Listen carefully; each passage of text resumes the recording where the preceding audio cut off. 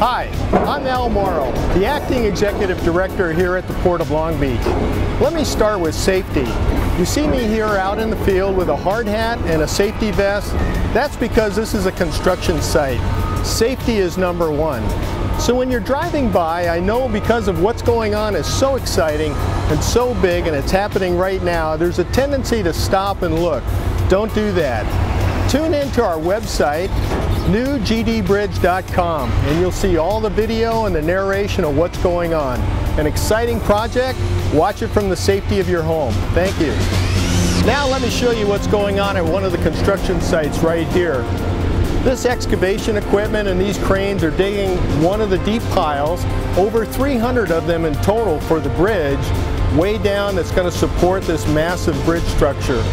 They're deeper or shallower because of the weight that they have to support. And you see two massive cranes working together there. One of the cranes is supporting the shielding that goes down into the ground so that the earth material doesn't cave into the hole. Another one of the cranes is excavating out that earth material. Then a crane will hold the reinforcing steel cage down into the hole, and eventually concrete will get pumped into it. The shallower piles take 18 concrete trucks of concrete to fill that hole.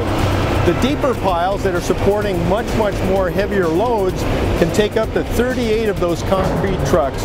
These are the trucks that we see around our city streets every day.